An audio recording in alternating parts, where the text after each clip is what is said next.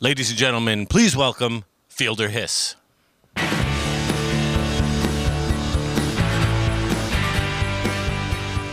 Good morning, and welcome to our third and final day of SolidWorks World 2013. Did everyone have a good time last night at Universal's Island of Adventure? I hope everyone had a good chance to ride the adventures of Spider-Man and enjoyed the roller coasters and everything. I don't know how we're going to top yesterday. I think we had some great moments, some amazing technology, some very cool customers, and I still am just picturing the Festo bird flying around the room. We were maybe going to just do it for an hour and a half, but we thought it'd get bold after a while.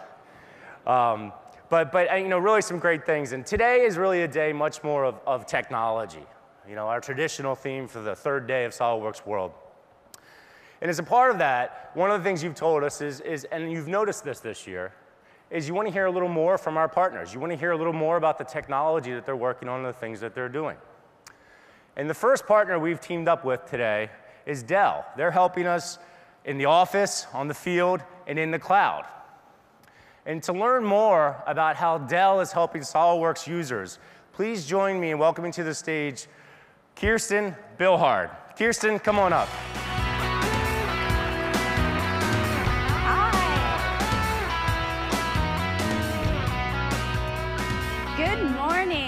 Good morning, everyone. It is such a pleasure to be here with you today. Thank you so much for the opportunity. This is actually my first time at SolidWorks as well. So it's been very good for me to learn a little bit more about the applications and the community that surrounds them. So most of you here, I understand, come from companies who make things. It could be consumer products, it could be medical devices, it could be automobiles. And my job at Dell is to understand you, the manufacturing customer, to understand the industry, to understand what's going on, what your problems are, and I bring that information back to Dell. I work with our product development folks to help them better make products that meet your specific needs.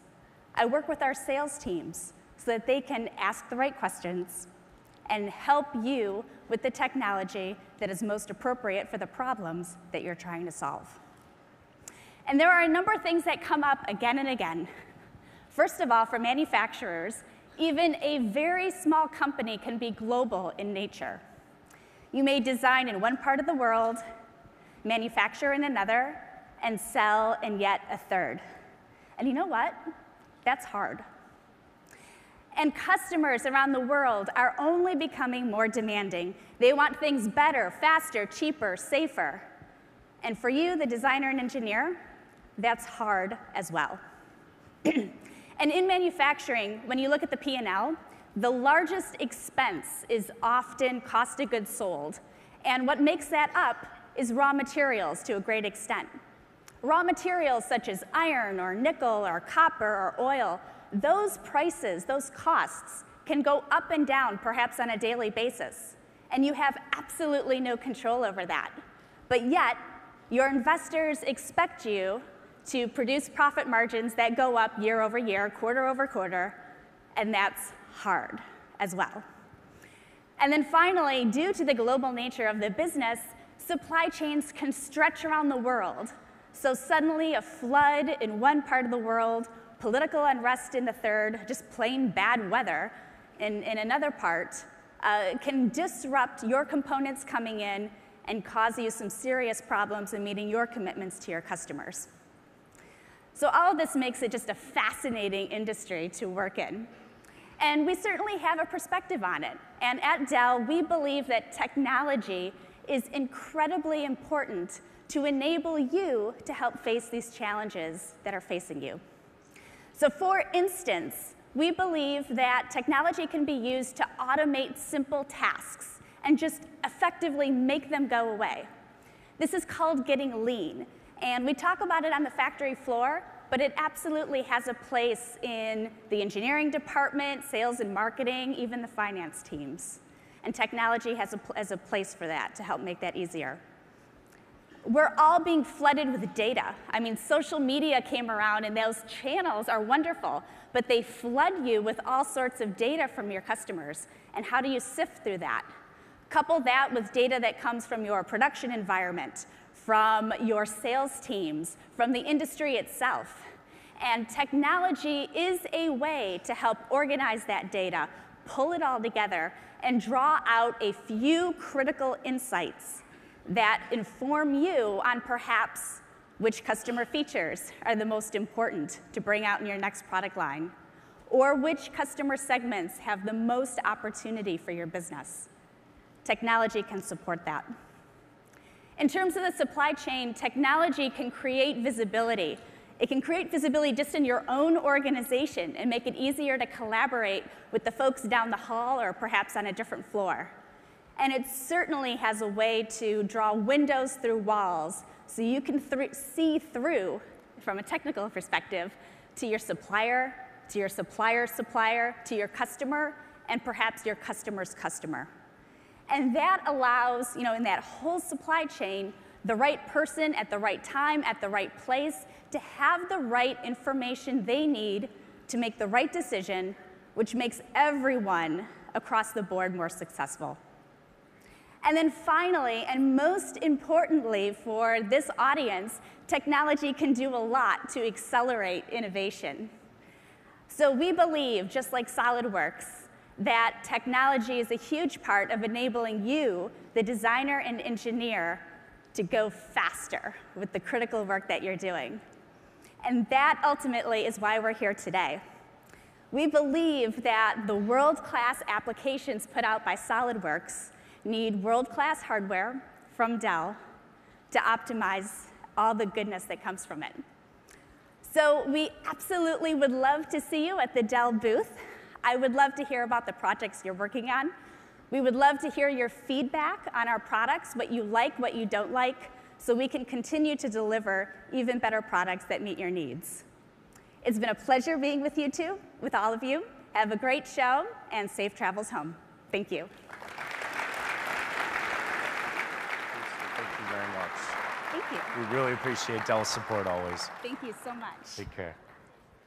So again, thank you so much, Kirsten, and thank you very much to Dell. Dell's always a strong supporter of SolidWorks World, always a big participant. And each and every year at SolidWorks World, one of the things that goes on is one of the more exciting things. It's kind of CAD's version of the Roman gladiators, of people squaring off to test their talents and their merit. And that's our Model Mania contest that we have in the Partner Pavilion each and every year. To talk about this year's contest, please join me in welcoming Mark Schneider. Mark, come on up.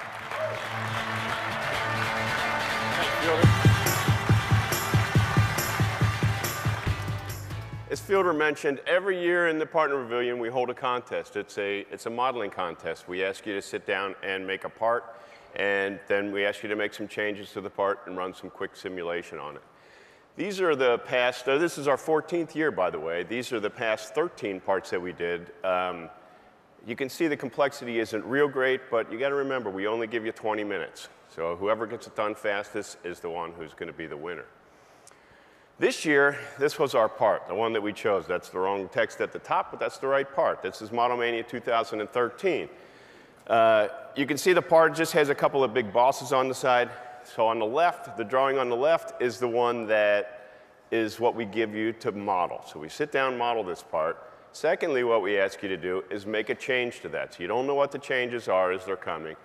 And then we ask you to make a change to that and then run simulation on that as well. So that's really that simple. So what do you get if you win? Well, you win some fabulous prizes that were given to us or provided for us by our sponsor, NVIDIA. So really high-end graphics cards that are optimized for SolidWorks. And this year we're offering the Google Nexus 7 tablet with the Tegra chip in it as well. So those are really good prizes for this year. So without further ado, what we're going to do is we're going to bring our champions, our winners, up here on stage. So I'm going to call out the names of all of our winners, bring you up on stage, and I'll actually walk through one of the ways that you can go through and model this part and make the change and do the simulation. Start with our customers first. Third place winner, Richard Wan from NJ Engineering. Come on up, Richard.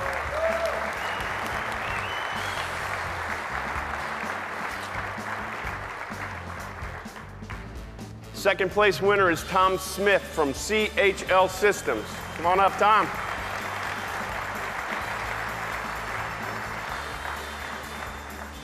And our first place winner with the fastest time of anyone was Sadikal Khalsa from Triaxial Design and Analysis. Come on up, Sadikal. Sadikal's time was 8 minutes, 45 seconds to do both the part, make the change, and the simulation. So really great time. Great job, guys. So for our resellers, by the way, we do separate resellers from customers. So our customers don't compete against our resellers and vice versa. So for our resellers, our third place winner is Michael Steves from Quest Integration. Crowd likes him.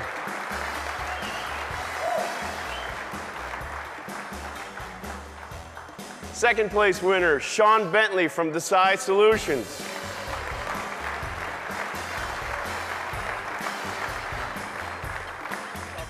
And our first place winner is Gordon Stewart from TMS CAD Center.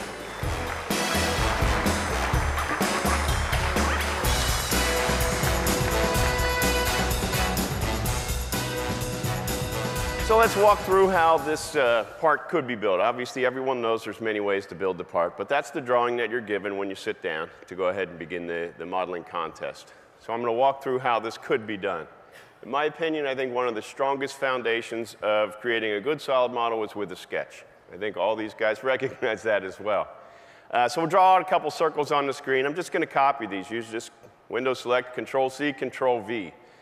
Why did I do that? Well, because when I use fully defined sketch, it knows to set those circles equal to each other. Saves me a little step there. We'll go through and change some of the dimensional values for some of these items here to get it roughly in place.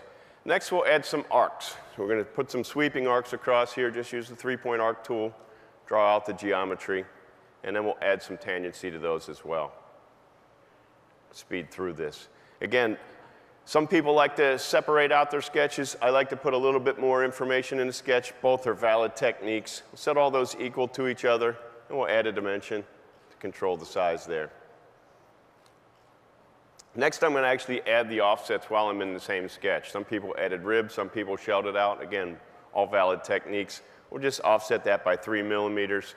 And the reason I do this is because I'm a big fan of using contours. They're a very powerful tool inside of SolidWorks. Hope everybody takes advantage of them. As we extrude this out, go ahead and use some of those contours that I have in my existing sketch there. We'll drag this out 20 millimeters. So there's my first 3 bosses that I'm going to add. Next, we want to add some webbing to connect all of them together. We'll just use the same sketch that we had. All that information is packed in there. We can allow the sketch to solve itself in a very concise manner. Make that 3 millimeters thick. Again, using the same sketch again, drag out our ribs there. These are going to be 12 millimeters deep.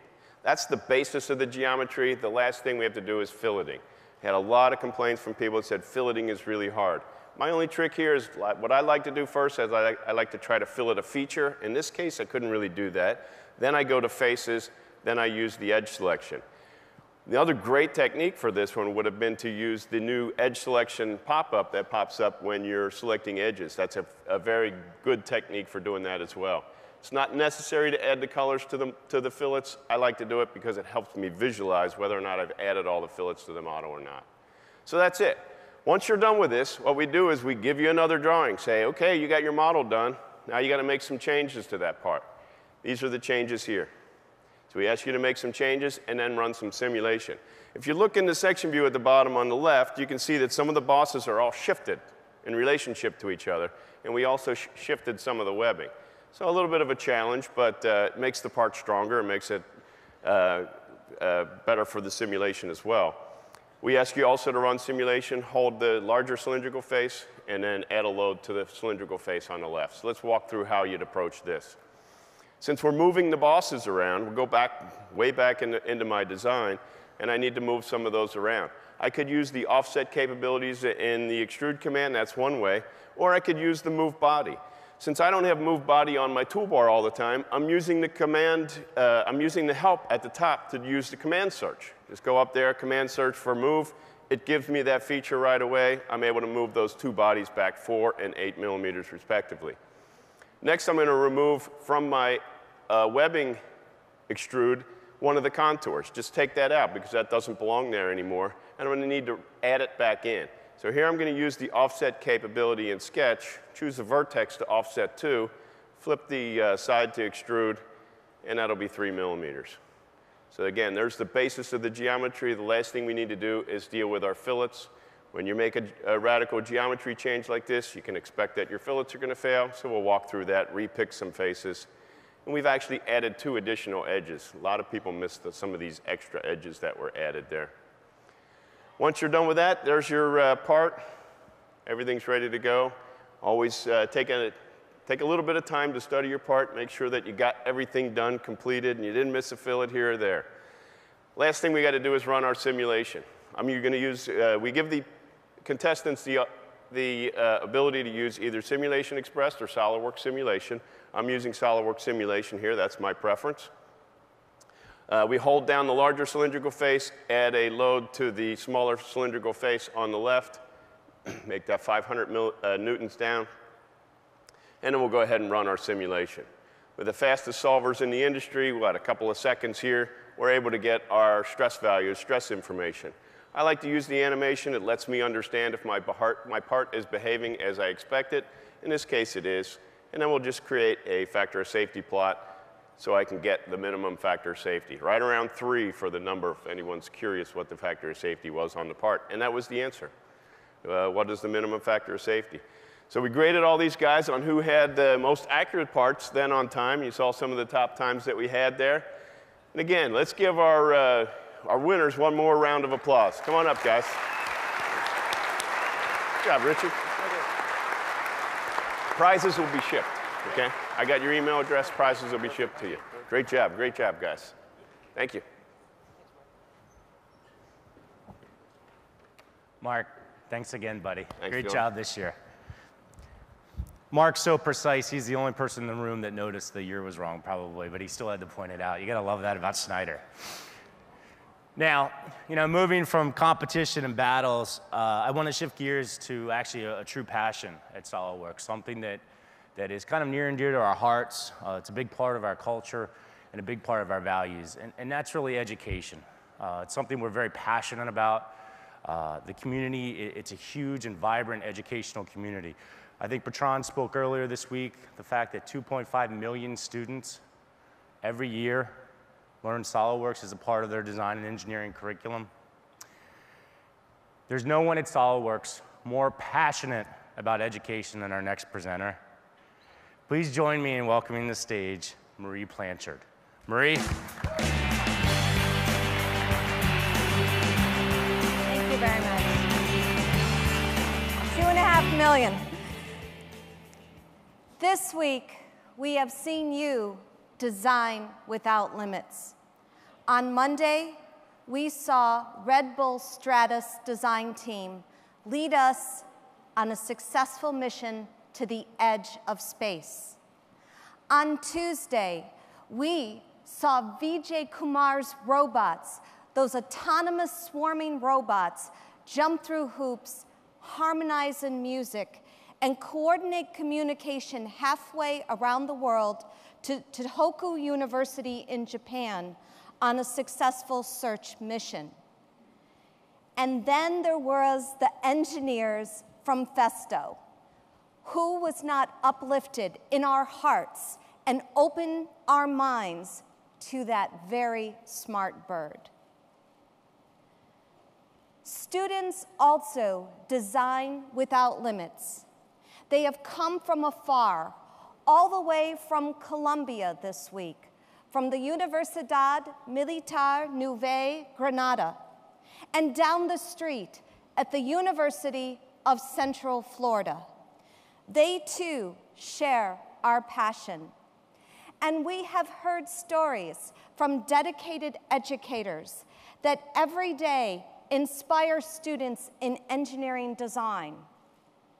They share the job-ready skills necessary with SolidWorks certification to be qualified for our talented commercial customers. And we have heard your stories from you, our customers, our resellers, and our partners. You have mentored students at your places of work and after-school activities. Our next guest is the SolidWorks mentor. He is an entrepreneur, an innovator, an inventor, and a chemical engineer. He uses his dream as leader of the robot Mavericks and a visionary to allow space to be accessed by all. Let's watch in this video. Each and every one of you were selected because you're really bright, you got good, strong scientific skills, from robotics to engineering to science. So we're actually going to take all the knowledge you guys have as a collective group, and we're going to apply it to build a rocket. What we're going to do with these kids here is we're going to make rocket scientists out of them. I had absolutely no idea what was in store. Then I saw the syllabus and I actually saw, like, wow, they're actually going to be learning rocket science. We said that's going to be our textbook, right? They're going to be drinking out of a fire hose. Be careful what you wish for. You may get it. That's yours. We'll get one for everybody else. They're going to be involved with everything from the design of the nose cone on looking at gas dynamics, performance envelope, propulsion systems. Basically, we've built a rocket, and it's ready to fly. So that's kind of the good news. Is there bad news? Yeah. There's bad news. We got a weather hold, and I don't know how long you hold.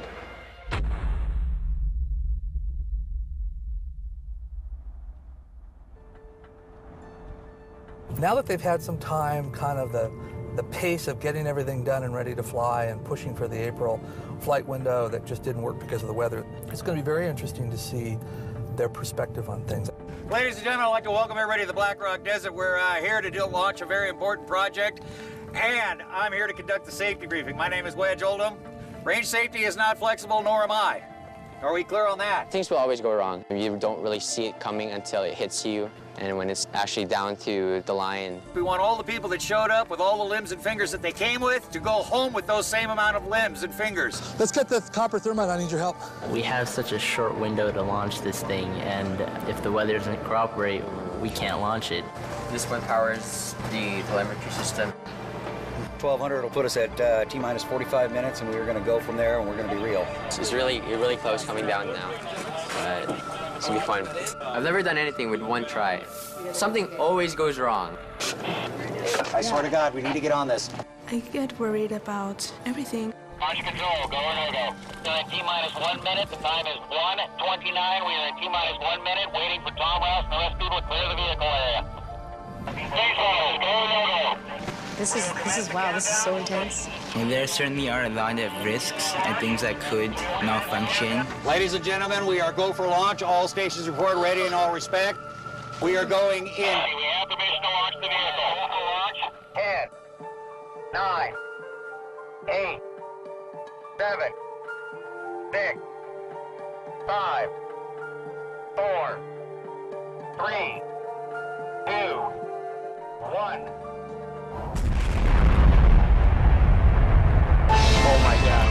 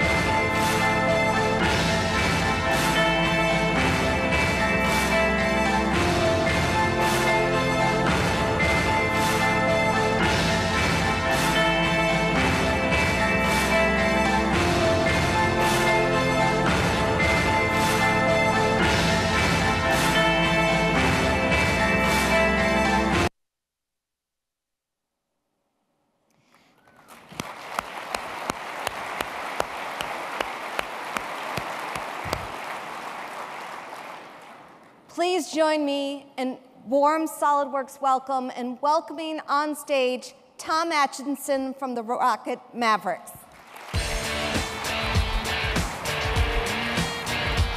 Wow. Thank you, Tom. Thank you. Welcome to SolidWorks World. Well, I want to thank you for the privilege of being here. I can't tell you how overwhelmed I am with the opportunity to speak with probably the largest group of the greatest designers and engineers and entrepreneurs like myself. I'm just floored to be here. Well, we're glad you're here. You have a great story to share with us today. You're working with students in a really creative way. Could you tell us a little bit something about the Rocket Mavericks? Well, the Mavericks got together probably in about 2005, 2006. It was some of the leading civilian space explorers. We were building vehicles. We all had that passion as our generation very much sat by the TVs and watched the launch of Apollo. That's why I became an engineer. That's why a lot of our friends became engineers. But still deep-seated in us was that desire to build something ourselves that breaks the Kármán line, which defines space. And in pursuit of that, what I found is that same value was shared by the community around me, but also the kids in my neighborhood. Now, so we formed this nonprofit foundation because what I found is through the act of working on these vehicles with us, there was an opportunity to inspire these kids to actually participate and apply what they learn in science and technology and engineering and math. So we formed the foundation in 2007, and the primary focus there was to leverage STEM education that they were getting in the classroom, but to give them a way to demonstrate their mastery of those principles by actually either succeeding or failing, which has a lot of educational value as well, and actually building and launching a vehicle into space. And as you know, space is kind of not this monolithic place. It's kind of got this area near space, and that's a great place for middle school kids to play with balloons. They can still get up above the blue line. It's beautiful out there. They feel like they're in space. The rockets are really well slated for high school students. They have the math and the science to actually conduct missions there.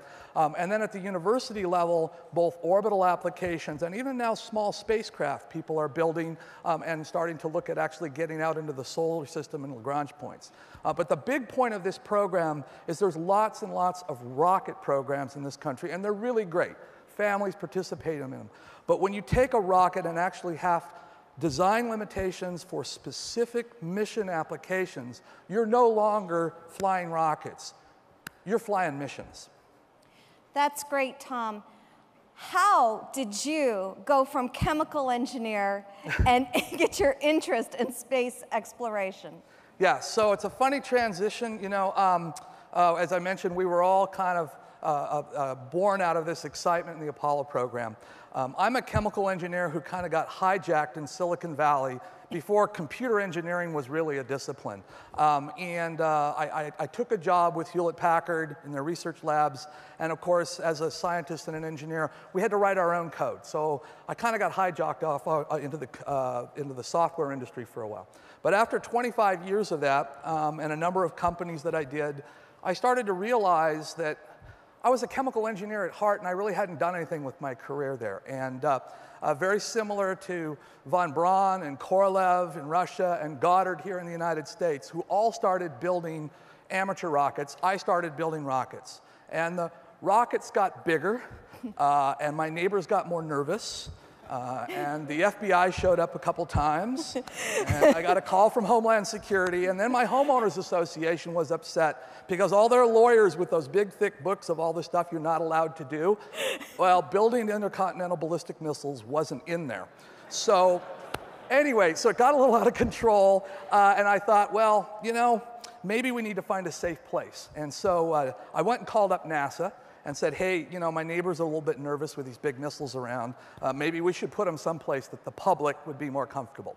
But I think, in my heart, there was still this desire to give back. And the kids were kind of, around, and the neighbors were a little nervous about having their kids around me at first. But there's a heart in me about mentoring. There's an image up here. This is actually a picture from my high school.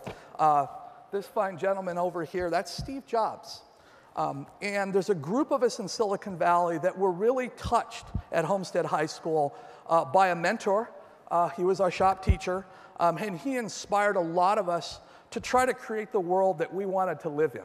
And we all carried that in different ways. And so I decided to take this and not only enable the ability to get the common man to be able to access space because of the technology it would have, but what I tried to do was leverage computational processing in a fashion where we can actually start reaching both orbital applications as well as suborbital launch vehicles. Well, we just saw a launch, and we have a pretty technical audience here. I love talking with engineers all week, even though I'm a mechanical engineer, and that, you know, the chemicals and mechanicals fight sometimes. But can you share with us a little bit about what the launch process is all about? Well, so flying a mission, basically flying space missions, requires a couple things. First, you got to get out of the gravity well. You may want to not get completely out if it depends whether you're doing orbital or suborbital type applications. But generally speaking, you're given a mission. It's either an orbital mission or a suborbital mission. And that mission has certain requirements. Like, for instance, the video that you saw here with the students, we were very interested in bioprospecting because we don't know how far off the surface of the Earth life really exists. So you get these mission requirements of a very specific thing that you have to do. And then the design process then begins. Now, many of these high school kids could never build a launch vehicle from scratch. Now, we help with that, and so we have a reference design, we pre-flight qualify. But then the students have to modify that design, and in the process learn about how to build a launch vehicle or a spacecraft. And so we use the computational processing tools to take the requirements for the mission, translate those into design changes on the reference design, and then use simulation to visualize the impact of those design changes actually on the flight performance of the vehicle. So from there, we can then transition. Once we have a design selected, we go ahead and take that, and we now have to convert it into machine tooling, build the vehicle, and that's the first half, as you saw there with the students, and we all sit around. And then there's the second half. And the second half is actually launching and flying it. And this is also a great opportunity, but we don't turn it over to NASA. But as you see, we got to deal with the same stuff NASA does. And we had a little problem with moisture that spring, and so things got delayed a bit.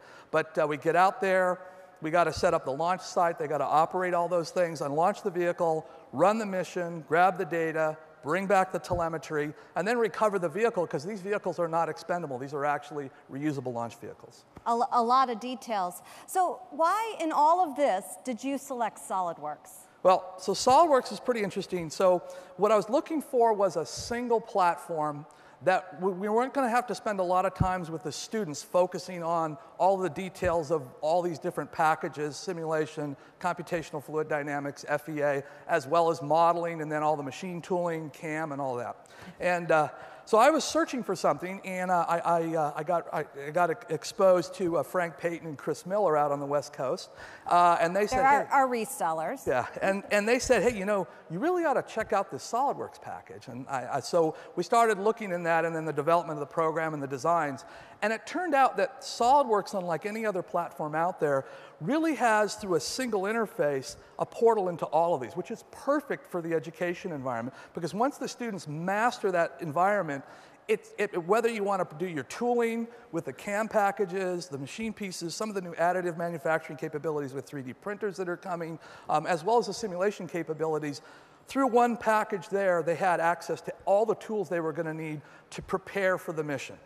And this took your middle school kids all the way through high school and into the college program. So the first session you have here is the high school students, and then they're preloaded for the university environment. Obviously, the launch vehicles are not being built by the middle school kids. Middle school kids are building the payloads that actually fly on balloons, but they still fly to about 130,000 feet, which is, you know, no drop in the bucket. It's a lot more than the SS rockets that I used to do in the backyard and get in trouble with my mother. SolidWorks is really excited to work with you, and I am excited to announce today that on behalf of SolidWorks, this is a surprise, we didn't rehearse this, that we would like to sponsor your next mission. Oh, wow. Thank you.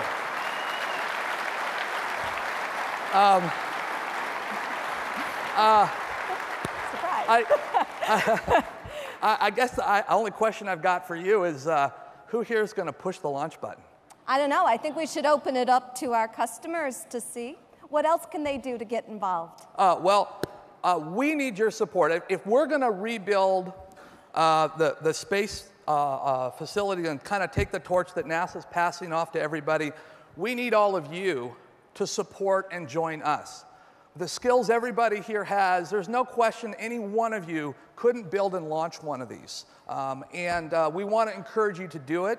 I want you to reach out to the foundation. We need your support. We need your company's support. But I think through all of the folks that are here and the schools and communities that they represent, we can rebuild an even larger space program and get humans out into the universe from the ground up rather than a national program from the top down. So I invite you all to join us, come to our website, tell us your ideas, and get started and have some fun. Tom, thank you for joining us at SolidWorks World and mentoring so many students. And thank you for all of you who help out students around the world using SolidWorks. Thanks so much. Thank you very much. That was really cool. That was truly inspiring. Tom leaned over to me because I didn't see the rehearsals, and he goes, "Do you know what we do?" And Tom, I was blown away. In a way, I think it's a little bit of a call to action. I think this type of program really inspires the youth, gets them engaged in science, technology, and engineering, and is a great way for all of us to engage in our futures as well. Next, I'm going to bring up one of our partners. And this is a partner who's worked very closely with SolidWorks for many, many years. There's a partner that worked with us on our RealView technology, and this is truly someone who actually pushes the envelope, but also pushes us as well in bringing new technology to you, our users. So please join me in welcoming Andrew Krejci from NVIDIA. Andrew.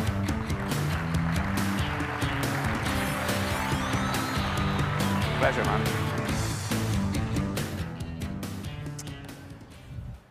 What a great entrance, right? Fielder, thank you. Tom, I got to talk about that program. I saw a movie a few years ago called October Sky. It was inspiring about kids putting a rocket into space. And I come to this event, I was not expecting this, and you're seeing the real thing. That rocket is in space. Inspiring program, you're doing a great job. Chris, I also want to come back to Model Mania. You know, we sponsor Model Mania for a reason. My talk is called Powering Innovation, and this is just the heart of it, right?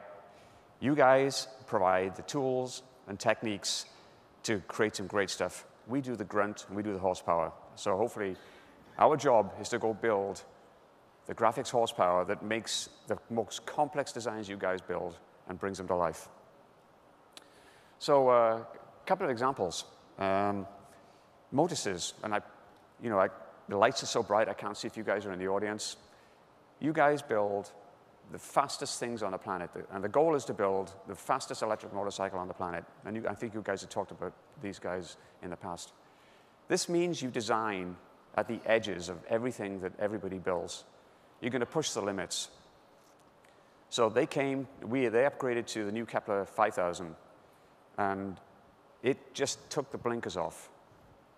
You use full screen anti-aliasing that gives you the best, crispest lines, solid, shaded with edges, real view on, everything on. That's the way you design, everything on, in the real world as it exists. That's the Kepler 5000.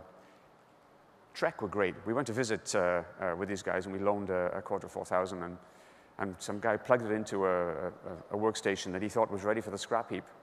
Brings it to life. Loved the machine, loved the board. We never saw the board back, by the way. But that's today. Things keep moving on. You guys keep challenging us, and you're asking us to do more. So when I come and listen to what the future brings, and there's a few examples already been mentioned on stage today. Timescales are compressed. You've got to do more in less time.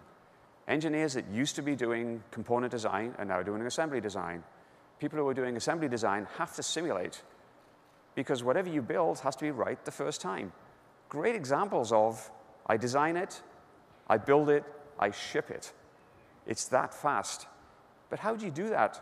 The model is you get to the end of the day, you've got a big simulation, you hit simulate, you go home to your family, you come back the next day and you keep your fingers crossed that that simulation is finished. Oh, and by the way, that it actually was what you wanted. that's not so good. And then you're out at a customer site, and the customer says, well, could you just make this change? And you're going, what if I was at my machine? I could do that right now. Instead, you've got to come back tomorrow. You're at home. You've had a hard day at work, right? And there's something is just not quite right. And you have supper with your family, and something goes, I got it. I know how to fix that. And wouldn't it be great if you could just go do that change right now, instead of waiting until the next day when you go in the office? There's so much left to be done. It's our job to go figure that out. I call this the future, but is it? So we've kept moving. Like you guys, we innovate all the time. You know, most of you guys in the audience already use NVIDIA, so you know us for graphics. So I won't spend too much time talking about that. Since then, NVIDIA, we're now doing a lot of work at empowering tablets, the Microsoft Surface, for example. Oh, this thing here, this is pretty cool, the Google Nexus. All right, tablets used to be for the elite. This is a sub-$200 device. I know a bunch of you guys are buying this and giving it to your kids for Christmas. But in talking to the teams, Fielder was very gracious in allowing us to come and show you something very different today. That's a Nexus, and you probably can't see on there that little thing up the top that says e-drawings. So here we got an Android device, and I'm just going to bring something up. And you guys, here's the first public viewing of e-drawings on Android.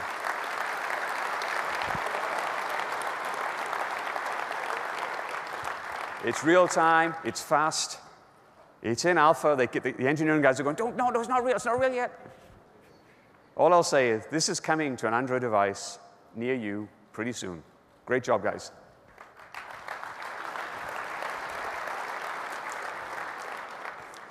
What else is the screen showing us? Well, there's a couple of big-looking black boxes in the middle of the screen there. So it's a new evolution, right, which is using graphics for compute. And so the workstation-looking device and the servers, which are big clusters for simulation, those are all using GPUs. If you come to, we're showing a lot of stuff on the Dell booth at the show, so please come around and take a look. But the workstation, it has a Quadro in it, which you guys are all familiar with. It runs SolidWorks at the speed of light. But it's also got a Tesla compute card. So now, you remember what I talked about earlier about simulation? You're running SolidWorks, you're doing your design. Then you hit simulate. So the simulation piece, you could be running an Abacus simulation, and it offloads it entirely onto the Tesla GPU. It takes it off the CPU, it runs it twice as fast as you're used to running it, but you keep running in SolidWorks in real time. Design and simulation at the same time. Oh, and on the right, what's a car doing on this picture? That's a Tesla, by the way, okay? So this is America pioneering innovation again, the full electric vehicle.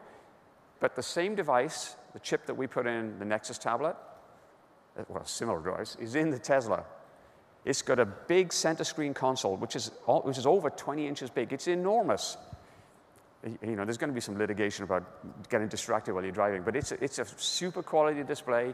All the instrumentation is variable.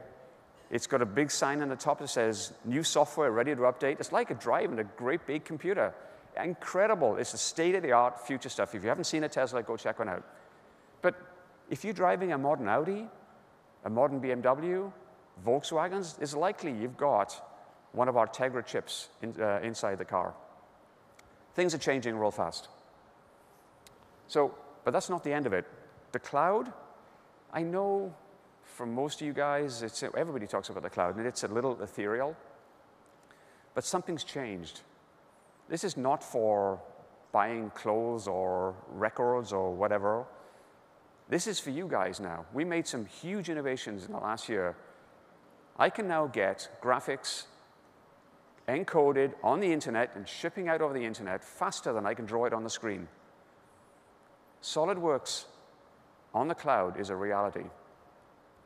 So today, I talked about you can be at there are customers. Some of you guys out there run SolidWorks on a server or a workstation in some server room. And if you're sitting at your desk, you might just be using a monitor. You might be using a small laptop. And you're running like you've got a huge workstation by the side of your desk. But if you're at a customer site, you can log on as if you've got your workstation with you. After supper, you can log on at home. You can go use your kid's gaming machine. You can use your little laptop. And you can run SolidWorks as if you're in the office.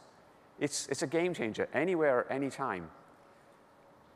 But I saved the best for last. Can you guys run the video, please?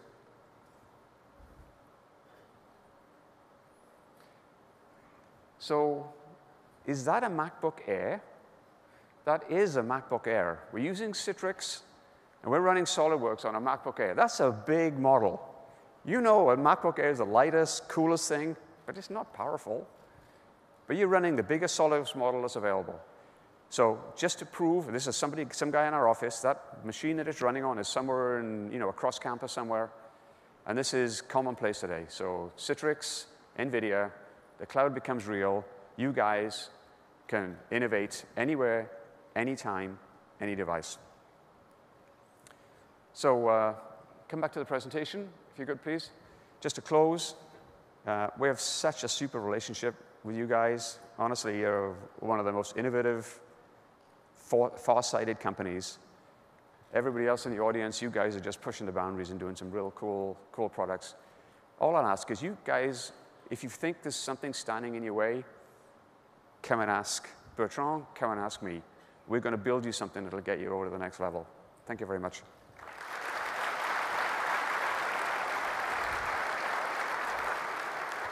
Andrew, thanks so much. We appreciate the support as always. We really do. As you see, NVIDIA is a company that really is pushing limits in technology, moving beyond, in some ways, the things that we all know them for, as the GPU in your workstations, and really helping us understand applications of technology and moving things forward. This community and you, our users, are one of the biggest ways that we drive our software, the way that we develop, the way that we enhance, and the way that we think about things that are important. Listening to you is the most important thing we do. Bertrand reminds the organization of this regularly. Every year at SolidWorks World, we open up and give you the opportunity as a vehicle to let us know the things you'd like to see enhanced, added, in future versions of SolidWorks, and that's our top 10. Here to reveal this year's top 10, please join me in welcoming to the stage Bruce Hallway. Bruce, come on up. Thank you, Fielder. Thanks. So this is the 15th anniversary of SolidWorks World. My first World was 2002, Mandalay Bay, Las Vegas. And I was a customer back then. I'll never forget how much I learned, all the great people I met, and just what a blast I had. But it's amazing how far we've come since then, particularly the product. You know, looking at the early versions of SolidWorks, it's like looking at an old family album. Life may have been simple back then, but you couldn't do a fraction of what you can today. Every year, the core modeling gets more powerful, and we add whole new disciplines to the product. You can now manage, analyze, share, and document in ways we couldn't have imagined. But through all of this change, there's been one constant, and that's the guidance of our user community, all of you. You know, in fact, our formula has been quite simple. Listen to our users, understand their needs, implement good solutions, and repeat that procedure year after year. Now, we have many ways of listening. We get thousands of enhancement requests every year, and we analyze every one of them. We constantly follow the forums. We do alpha testing and usability testing because sometimes we can see ways to improve the product just by watching you use it. We visit hundreds of customers every year, so we can see firsthand how you work, what you design in your own environment. We attend user groups, we do surveys, we inundate ourselves with feedback from you. But there is one way you supply feedback that's unique because it's so transparent. That is the SolidWorks World Top 10. So for those of you who are not familiar with it, it's an online forum in which anybody can propose an idea, see everyone else's ideas, comment on them, and vote for their favorites. Here at SolidWorks World, we present the 10 most popular ideas. So this year, we have some senior SolidWorks employees to announce the results. Let's take a look at the video.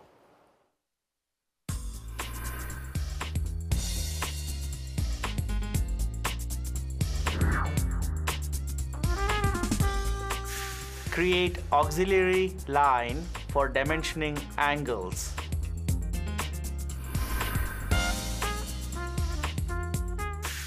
Draw a line segment starting at the midpoint.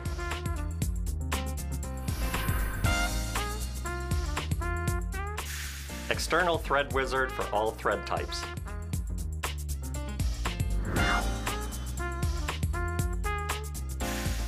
Default the concentric mate for axis to cylindrical surface.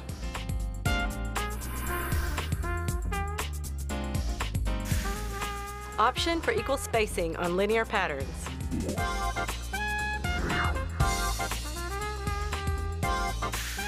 Provide a version of the eDrawing mobile app for Android devices.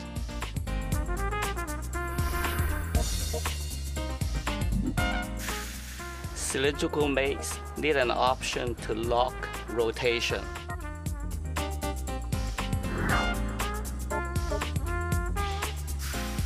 Two words, slot mate.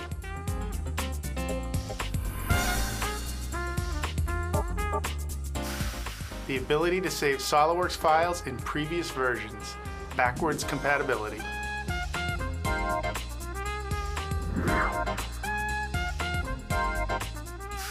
Make rebuild time faster. What do you think of that? So there you have it. There you have it.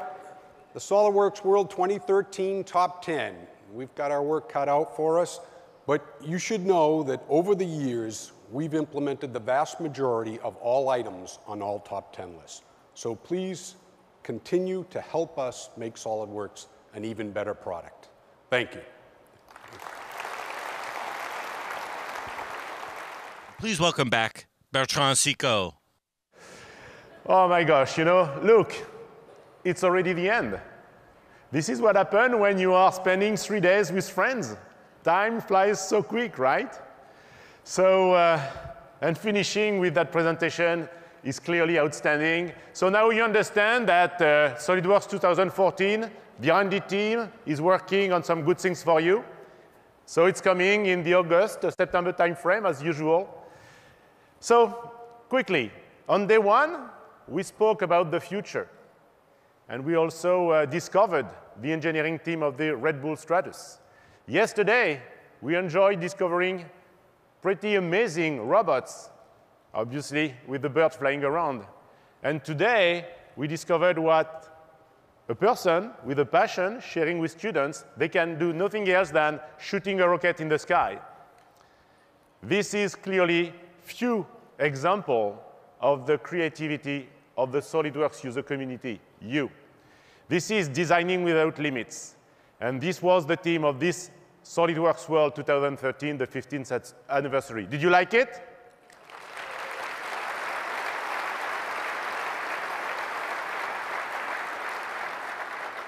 So, where are we going next year for SolidWorks World 2014? Do you want to know? Yeah. OK, so let's run the video.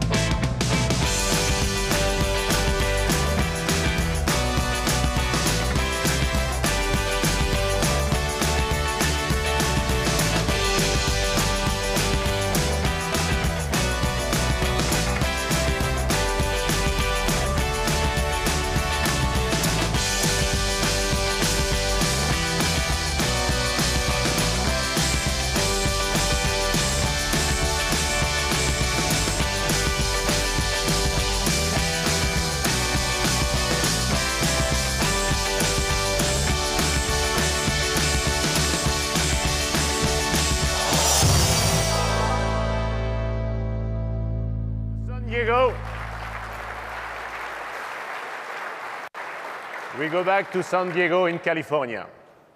Well, now it's time to say bye-bye.